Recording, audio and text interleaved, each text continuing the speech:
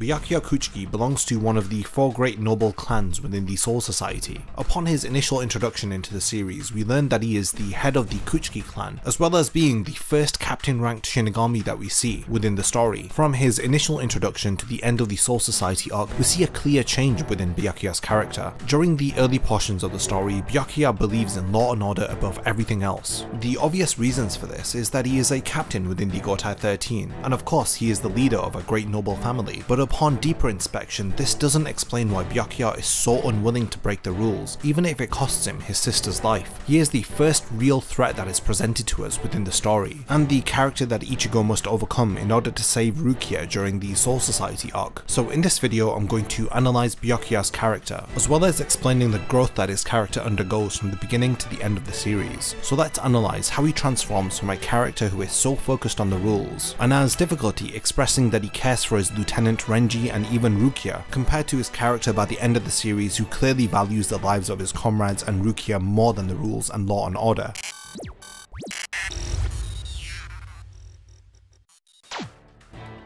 Byakuya first appears in chapter 51 of the manga and in episode 15 of the anime. His most distinctive feature is his long black hair and his grey eyes, as well as the white headpieces that he wears on his head, which symbolise that he is the head of the Kuchiki clan. He also wears a white scarf, which makes his captain's uniform more distinctive than the other captains. We learn that this scarf is indeed a family heirloom which is passed down from generation to generation, as it is given to the head of the Kuchiki clan. In addition to coming from nobility, he is the captain of the 6th division. He is the type of person who is very stubborn in his beliefs and he doesn't care about other people's opinions. Like in chapter 99 when Momo and Kira find Renji's body after his battle with Ichigo. Momo volunteers to get Renji immediate medical attention, but Byakuya arrives and says that it isn't necessary. Instead, he tells them to throw Renji into a cell and to let him rot there. The reason for this is that Renji went to fight Ichigo on his own, and the only outcome that Byakuya was willing to accept was if Renji defeated Ichigo. That of course wasn't the case. Because Renji was defeated, Byakuya refers to his own lieutenant as a fool. He completely disregards Momo's suggestion of getting Renji medical help, and he further ridicules his lieutenant by telling Momo and Kira to get this beaten fool out of his sight. Byakuya's appearances after the Soul Society arc are such a contrast to this early version of himself. After his battle with Ichigo, we do see a drastic change in Byakuya's character and his attitude. The most notable change is the way that he interacts with his underlings. He is more empathetic and caring towards them. Earlier on, Byakuya's pride was very self-centered, whether if it was pride in his own strength and power, or pride in his status and his nobility. Even in chapter 162, Ichigo asks Byakuya if his pride has anything to do with allowing Rukia's execution to go ahead. It does appear to be true, as Byakuya's pride has been affected by Rukia breaking the rules. After all, it was him who adopted Rukia and brought her into nobility. His decision to adopt someone from the slums is being called into question. This is of course hurting his pride. The only way that he can hold his head up high and keep his pride intact is if he goes along with Rukia's execution. After his battle with Ichigo, Byakuya's pride is no longer about himself. Instead, his subordinates become an extension of his own pride, and this is seen firsthand in chapter 302. During his battle with Zomari, Byakuya makes a distinction which helps to clarify his motive behind killing the Espada.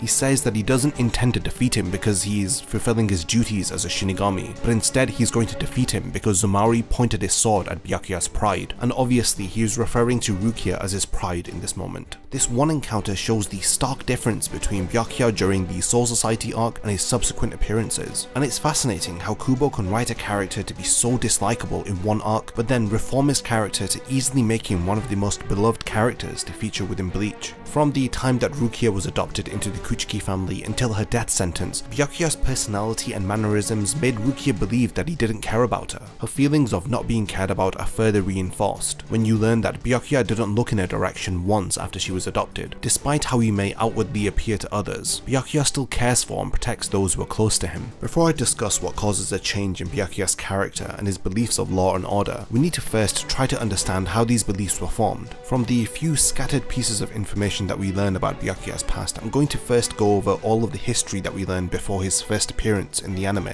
The earliest chronological appearance of Byakuya occurs during the Turn Back the Pendulum arc. We are introduced to a teenage version of Byakuya who is training endlessly in the presence of his grandfather. He is preparing to take over the leadership role of the Kuchiki family. On one such occasion, while he is training, he is visited by Yoruichi, who would often come and visit the Kuchiki mansion. Even as a teenager, it appears that Byakuya still retains a lot of his personality. He appears to be focused with his training, duties, and his responsibilities. He doesn't have time to entertain Yoruichi, who has taken advantage of Byakuya's nature to take life way too seriously. She tells him that she made the effort to come all of the way just so that they could play games together. He tells her as the future head of the Kuchiki family, he has no time to be playing games. It is a very playful encounter as Yoruichi steals the hairstring that is holding Byakuya's hair in place. This playful little exchange is an excellent callback to the Soul Society arc, when Yoruichi arrives and stops Ichigo from fighting Byakuya prematurely. In chapter 118, when she tries to leave with Ichigo, Byakuya tells her that she cannot get away from him, but Yoruichi taunts him by referencing these playful encounters that we see during the Turn Back the Pendulum arc, by asking him if Byakuya has ever beaten her in a game of tag before. Just like in the past, Yoruichi proves that her Shunpo is faster than Byakuya's. Through Byakuya and Yoruichi conversing with each other so early on in the series, we learn that these two characters who both come from nobility had a shared history with each other. This brief encounter during the Soul Society arc is remembered by Kubo and is expanded upon during the Turn Back the Pendulum arc. In my opinion, examples like this make the character interactions feel real and add depth to them. This next piece of information, which I'm going to cover from Byakuya's past, helps to explain why he was so opposed to breaking the rules of the Soul Society. We learned that 55 years ago from the present timeline, Byakuya married a woman called Hisana Kuchiki. She was the older sister of Rukia Kuchiki. 5 years after their marriage, Hisana had fallen ill and was on her deathbed. Her final request to her husband was to find and adopt her younger sister who she had abandoned years ago. A year after Hisana had passed away, Byakuya located Rukia and had adopted her into the Kuchiki family. Byakuya broke the laws of his noble family by marrying a commoner from the Rukongai district. Despite the opposition of several of his family members, he insisted and married Hisana, and he had broken the rules once more by fulfilling the wish of his dying wife. By adopting Rukia into a noble family, he had broken the rules of the Kuchiki family once more. After he had taken Rukia in, he swore at the graves of his parents that he would never break the law and order of the Kuchiki family or the Soul Society from that moment on. To uphold the honor of his parents, he swore that from that moment on he would uphold the rules at whatever the cost. After making this oath to his parents, this causes Byakuya to be very conflicted. On one hand, there is his promise to his parents, which would cause him to uphold the law and order of the Soul Society by allowing Rukia's execution to go ahead. And on the other hand, there is his promise that he made to Hisana to protect her younger sister after her passing away. Throughout the Soul Society arc, we quickly learn that Byakuya has favoured honouring the oath that he made to his parents. But after his battle with Ichigo, he quickly learns the error of his ways. So now that we know enough about his past and the beliefs that he adopts before his first appearance in the series, let's analyse how he tries to justify Rukia's execution and has his mind ultimately changed by Ichigo.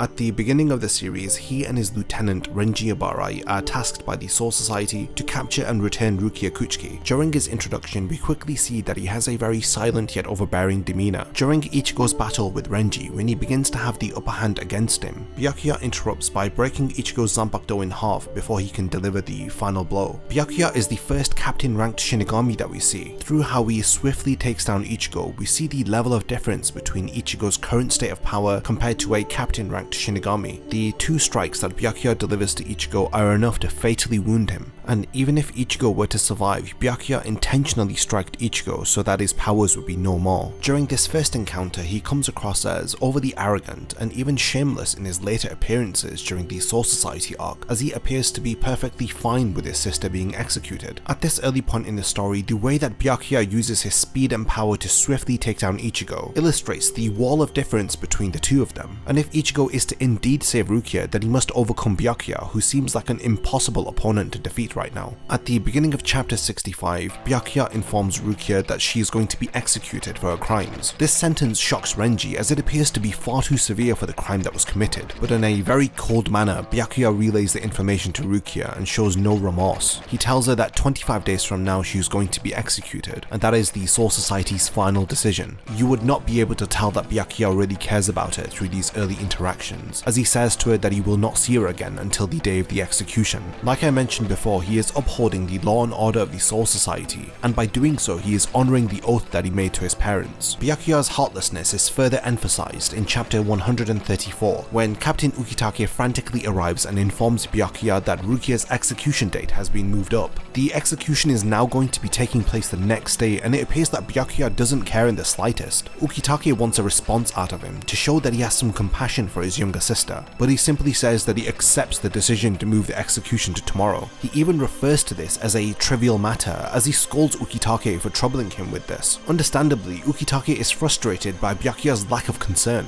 Doesn't the fact that Rukia is going to be executed mean anything to him? If we didn't know about his past and the oath that he made to his parents, it would be so confusing as to why he hasn't opposed this severe punishment for the crime that was committed. On top of this, Rukia's execution date is being moved sooner and sooner. All the while, Byakuya is not opposed to the decisions that are being made by the higher-ups in regards to his sister. He tells Ukitake that Rukia is none of his concern as she is a member of his family. Whether if she lives or dies, it's none of his business. On the morning of Rukia's execution in chapter 138, Byakuya is seen praying at the shrine of his wife. He is informed that the execution is about to commence. He says goodbye to the picture of his wife before making his way over to Sokyoku Hill. But before he arrives, he encounters Renji, who has escaped from prison and has fought his way through several Shinigami in order to save Rukia. After learning that Renji intends to save Rukia, he tells him that he cannot. This encounter helps to show how dysfunctional the relationship that Byakuya shares with his own lieutenant. And this is simply because Byakuya holds his feelings too close to himself, and he is not expressive at all. And this ultimately robs Byakuya from forming meaningful connections with the people that surround themselves around him. For the sake of saving Rukia, Renji summons the courage to oppose his own captain. It is revealed that Renji had dreamed of surpassing Byakuya long before he had joined the Gotai 13. He feels confident that he can now surpass him after having learnt Bankai.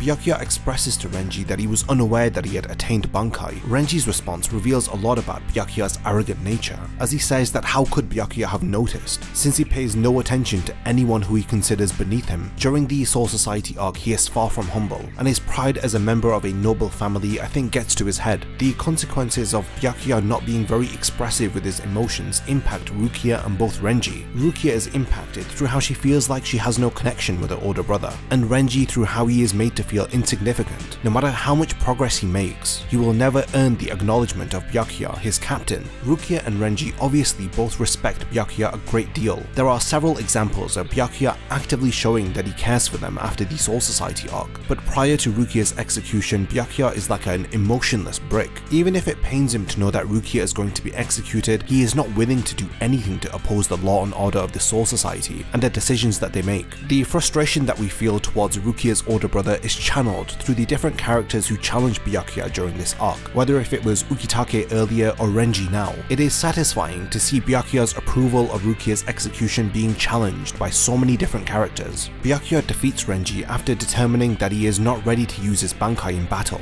To show the overwhelming difference between their power, Byakuya activates his own Bankai and easily defeats Renji. At the end of this very brief battle with Renji, Byakuya proves that he has a superiority complex through the final words that he tells Renji before leaving for Sokyoku Hill. He tells them that a class difference exists between them. No matter how hard Renji will try, his fangs will never reach Byakuya. He uses an analogy to explain their difference in class, likening it to the tale of the monkey and the moon. In this example, the moon represents Byakuya and the monkey represents Renji. He says that the moonlight that is seen in the eyes of the monkey is not the actual moon, but rather the moon's reflection on the water. He says that Renji, just like the monkey, may desperately try to capture the moon, but he will always be out of reach and will instead sink to the bottom. And this poetically describes how Renji will always be beneath Byakuya. Before Aizen is introduced as the main antagonist of the series, Byakuya's mindset and his ideology is frustrating enough for us to want to see him be defeated. All of this talk about him being superior and how he looks down upon others and even classes them as being beneath him, it helps to build the anticipation for his final battle with Ichigo. All of these aspects of Byakuya's character are called into question while he's battling Ichigo, but prior to being defeated, he has some very toxic personality traits. I mean, the difference is later on in the story he directs these personality traits to his opponents, but during the Soul Society arc he doesn't distinguish between friend or foe. I keep saying this, but it is vital to understand. Before her execution he did not acknowledge Rukia once, and even with Renji he made no effort to form a relationship with his lieutenant. We can try to understand this behaviour as being a consequence of his oath that he made to his parents. There is no easy way to explain him deeming others to be beneath him, especially his own comrades, but these flaws that exist within Byakuya's character are the basis for his fundamental growth and the change which he undergoes, which ultimately leads to him sacrificing himself and apologizing to Rukia and Renji and leaving the rest to Ichigo during the 1000-Year Blood War arc, but I will talk about this more later.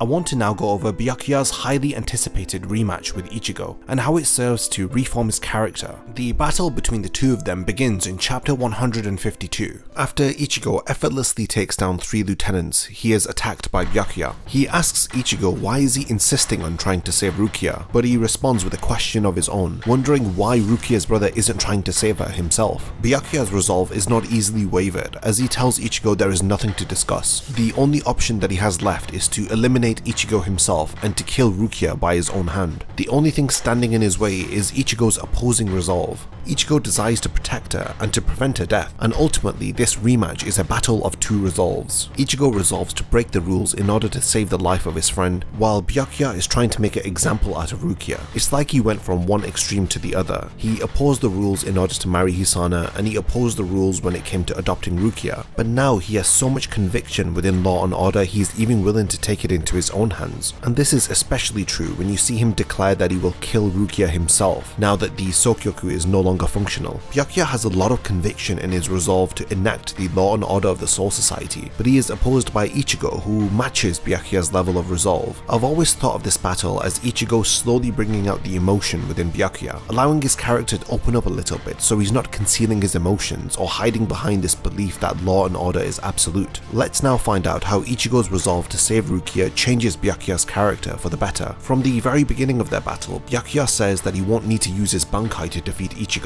As well as this, he admits that Ichigo will never be able to change his mind. He has made up his mind that he's going to kill both Ichigo and Rukia. Both of their fates are sealed. Despite Byakuya's stubborn conviction in his own words, both of these statements are proven wrong by Ichigo, as he does eventually force Byakuya to use his Bankai, and in addition to this, Ichigo's death and Rukia's death are both prevented. The first time that we see visible shock on Byakuya's face is when he activates his Shikai, but Ichigo counters it with a Getsuga Tensho. He realizes he is no longer the same boy who he swiftly took down in the world of the living. Ichigo is more confident, and he has the strength and power to back up his resolve. After repeatedly taunting Byakuya to use his Bankai against him, he finally activates his Bankai Zenbon-Zakura Kageyoshi. His Bankai attacks Ichigo from all directions, as he is overwhelmed by millions of blades. His Bankai is highly effective against Ichigo's Shikai. It leaves Ichigo really badly wounded as he's on his knees, but when he starts to hint that he has a Bankai of his own, it once again surprises Byakuya. Up until Ichigo activating his Bankai, Byakuya has been underestimating him. While he watches Ichigo activate his Bankai, Byakuya looks on puzzled. He is in disbelief as he says it is impossible for Ichigo to have attained Bankai. His reasoning is that only the most experienced Shinigami can perform Bankai. Even within the 4 great noble families who are born with high spiritual pressure, 1 in several generations will only attain Bankai, and those who have attained this form are etched into the history of the Soul Society. He is once again left speechless as he wonders how an ordinary human who had borrowed Shinigami powers could attain this legendary Bankai form. For all the Bankai that we have seen up until this point, they are all grandiose spectacles, but Ichigo's Bankai, despite visually looking cool, is very underwhelming,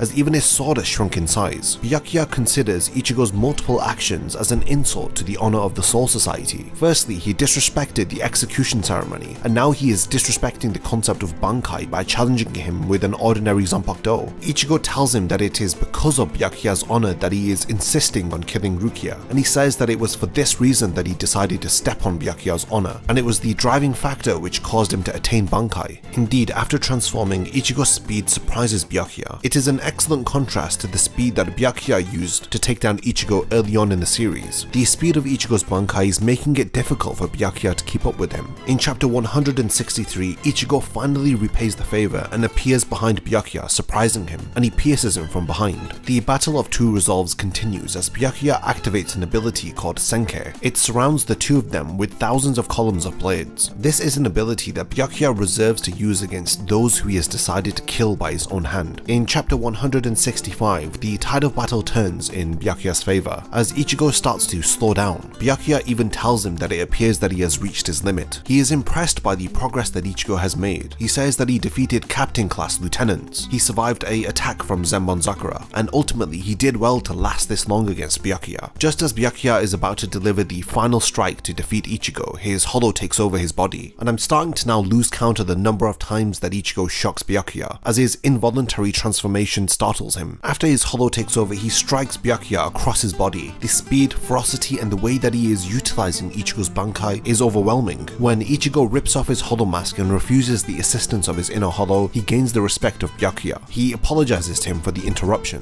Byakuya realizes that Ichigo doesn't want to defeat him through using an external power which isn't his own. Towards the end of their battle, Byakuya starts to open up a little bit, as he admits that neither of them have much strength left. Before they clash for one final time, Ichigo insists on asking why isn't he trying to save Rukia. Unexpectedly, he tells Ichigo that if he can defeat him, then he will reveal to him the answer to his question. After their final clash in chapter 167, Byakuya finally reveals the reason as to why he didn't try to save Rukia. He says that those who break the law must face justice. They need to understandably face the consequences of their crimes. That is of course the meaning behind the law, but Ichigo asks just for the sake of the law he is going to kill his own sister. But Byakuya makes an important and mature distinction. He says that the bonds of his family mean nothing in the face of the law. He says that he is not going to give in to sentimental emotions, even if the law is opposing one of his own family members. He says that the Kuchiki family is one of the 4 great noble families, and as its leader, they need to set an example for all Shinigami. If the Kuchiki family don't uphold the law of the Soul Society, then who will? Ichigo finds it difficult to relate to Byakuya's perspective, as he says that if he was in his shoes, then he would fight against the law in order to protect his own sister. These words cause Byakuya to be reminded of Kain Chiba, Rukia's former lieutenant who had passed away. He realizes that the enemy that Ichigo was fighting against was not Byakuya himself. This wasn't a personal battle. Ichigo has been fighting against the laws of the Soul Society in order to protect Rukia. This realization causes Byakuya to admit that Ichigo's persistence and his ferocity has won him the battle. He will no longer pursue Rukia as he humbly admits defeat against Ichigo. It doesn't take long for us to see a reformed version of Byakuya's character, as at the end of this Soul Society arc in chapter 176, he saves Rukia's life by preventing Gin from killing her. At the end of the arc, he opens up his emotions to Rukia and reveals to her the truth about why she was adopted into the Kuchiki family. He speaks about the conflict which I mentioned earlier. After hearing that Rukia was going to be executed, he had difficulty choosing between the oath that he made to his parents or the promise that he made to Hisana to protect Rukia. He came to realize that supporting Rukia's execution was not the right thing to do, and he thanks Ichigo for making him come to this realization. During this early portion of the series, Byakuya's character facilitated Ichigo's growth, and it forced Ichigo to push himself to become stronger so that he may defeat Byakuya. Byakuya's character also motivates Renji's character to become stronger, for the very same reason. During this arc, both of them pushed themselves to their limits, and ultimately it was thanks to Byakuya's character who pushed both of them to become stronger and acquire Bankai. By the end of this arc, he no longer feels pride for himself. Instead, everybody around him becomes an extension of his pride. He is proud of both Rukia and Renji and thankful to Ichigo. Another notable change that occurs at the end of this arc is the respect that he begins to have for Ichigo. This is proven during his battle with Tsukishima in the Fullbring arc. In chapter 473, he says that Tsukishima is Ichigo's enemy, and for that reason he will not hesitate in the slightest to kill him. At the beginning of his battle with Tsukishima, he says that he despises the way that he fights. He makes people forget the bonds and the relationships that they share with others, and he toys with his opponents, torturing them. Tsukishima does all of this from a distance. He doesn't even engage in battle. He believes that this is a coward's way of fighting, and it is for this reason Byakuya believes that the only punishment suitable for Tsukishima is death. Tsukishima's battle with Byakuya is an excellent pairing, as the two of them share a very similar demeanor. The two characters are both very calm and collected. As well as this, they do share somewhat of a resemblance with each other. In chapter 468, Tsukishima cuts Byakuya's Zanpakuto and inserts himself into his sword's memory. After having done this, he knows all of Byakuya's abilities and his techniques. Now that he is able to alter the past of his Zanpakuto, he will no longer be able to be cut by it. He also learns the weakness to Byakuya's Zanpakuto. Once he has scattered his blade petals, there is a protective area surrounding its user. This is the safe zone where the flower petals cannot breach. This prevents the caster of Zenbonzakura from being injured by the blade petals. This weakness exists within Byakuya's Shikai and his Bankai, and now that he has cut Byakuya, none of his techniques will be able to work against Tsukishima, as he says that he has studied all of Byakuya's techniques and none of them will be effective against him, so Senke and Goke have been rendered useless. Despite Tsukishima having this overwhelming advantage over Byakuya, it doesn't seem to faze him. He activates his Bankai and reduces the range of his safe zone. He takes this opportunity to hold some of Zenbonzakura's blades within his own hand, and when Tsukishima is caught off guard, he uses these blade petals to pierce Tsukishima through his chest. During these 17 months since the defeat of Aizen, Byakuya had been training,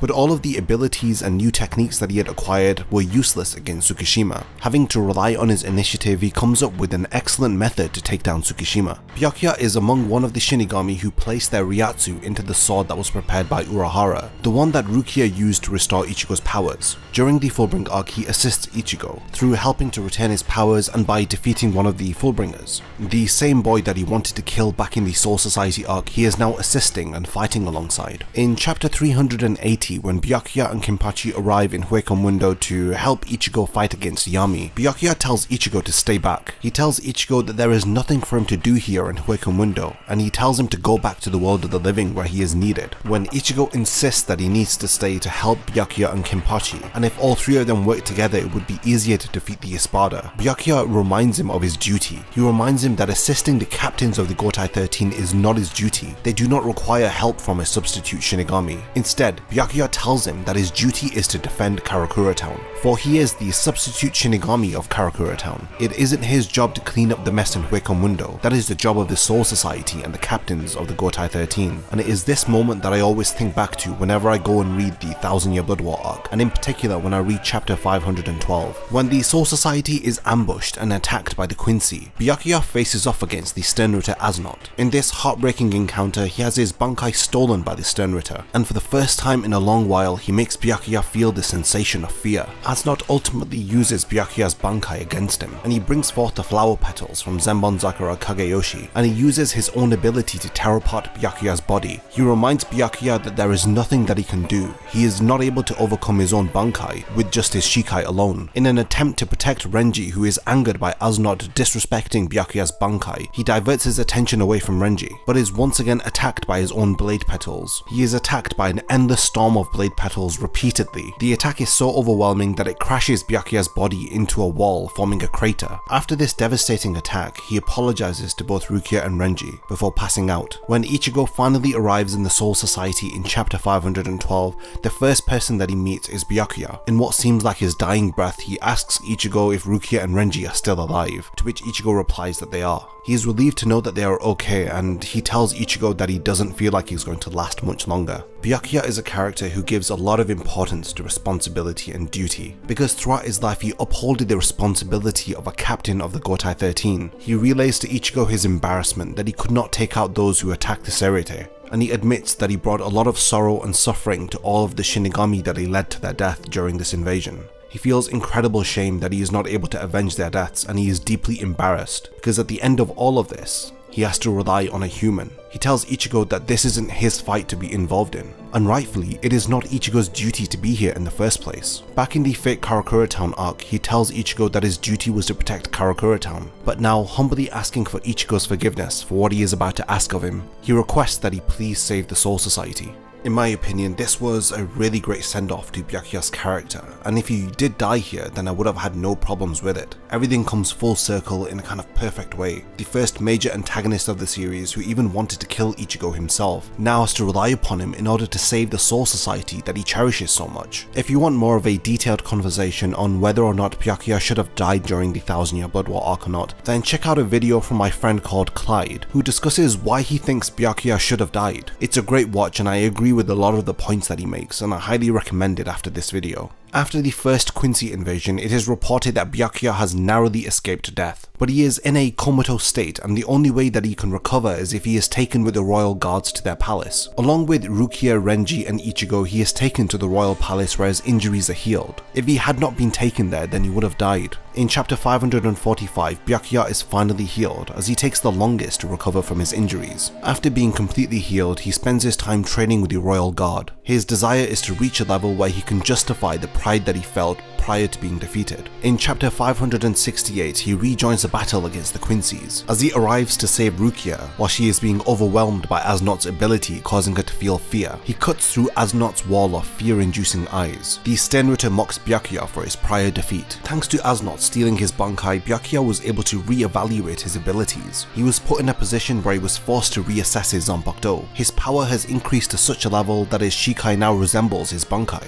During this encounter, Byakuya's relationship with Rukia is expanded upon. He says that on his way to assist her, he had been feeling her spiritual pressure, and he could tell that Rukia had become stronger. This acknowledgement from her brother means a lot to her. She had always looked up to him, but he didn't acknowledge her. You can clearly see the growth in Byakuya's character. He's able to freely express his emotions without holding back, and this has a positive effect on the relationships that he has with others. And in this case, him sharing his emotions has deeply impacted Rukia. He tells her that fear is born through the insecurities that we hold within our hearts. So he asks her if she still has any fears within her heart, and Rukia replies that she doesn't. He tells her that she will be the one who will defeat Nodt. He reassures Rukia that she is not the one who is afraid, instead it is Nodt who is the one who is fearful. His encouragement leads to the revelation that Rukia has attained Bankai. By utilizing her Bankai, she is able to defeat Nodt, and the two of them go on to assist the other Shinigami and protect the Soul Society. During the latter portion of the Thousand Year Blood War arc, Byakuya arrives in the royal palace that has been taken over by the Quincy. He teams up with Captain Hitsugaya and together they battle the stern Nodt and Gerard. I always compare this pair up to Byakuya teaming up with Kinpachi in the Fate Karakura Town arc. When he was paired up with Kinpachi, the two of them had a lot of disagreements. Despite them having a dysfunctional relationship, they were still able to defeat the Espada that challenged them in Huecamundo. It doesn't take long for Kinpachi to arrive to assist Hitsugaya and Byakuya against Gerard. In chapter 674, Rukia and Renji try to assist Byakuya, but he tells them that they need to go to where Ichigo is. He tells them that they need to help him because he has already started his confrontation with Yhwach. That help is not needed to fight against Gerard. After they leave, Hitsugaya speaks to him. He tells Hitsugaya that he chose his words carefully so that Rukia and Renji would understand the underlying meaning behind them. Upon first inspection, his words may seem really harsh, but the underlying meaning is that he wants them to go and help their friend.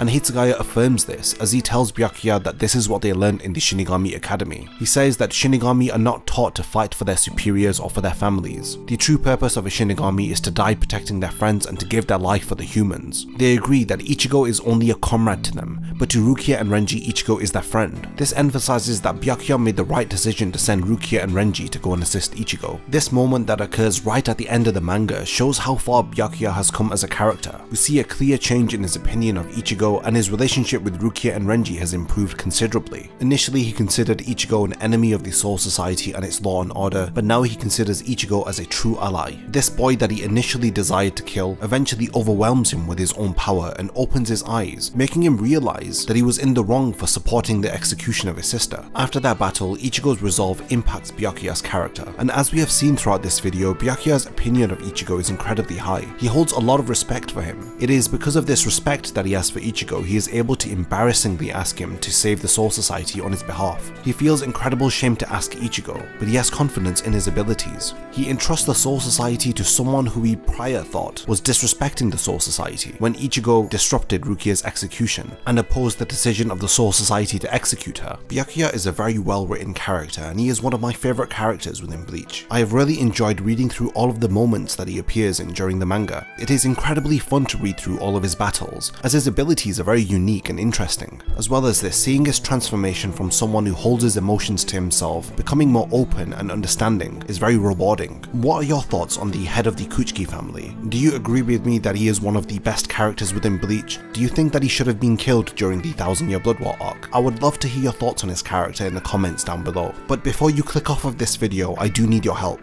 If you've made it to the end of this video and you've enjoyed it in some way, then please do help the channel out by subscribing. As of making this video, 83% of the people that watch my channel are not subscribed to it, so it helps me more than you'll know by subscribing and turning on the bell notifications. Through subscribing, you're supporting the channel and guaranteeing that I can make more long form videos like this one for the future. So please support the channel by helping me to reduce this percentage of 83% who are not subscribed to the channel.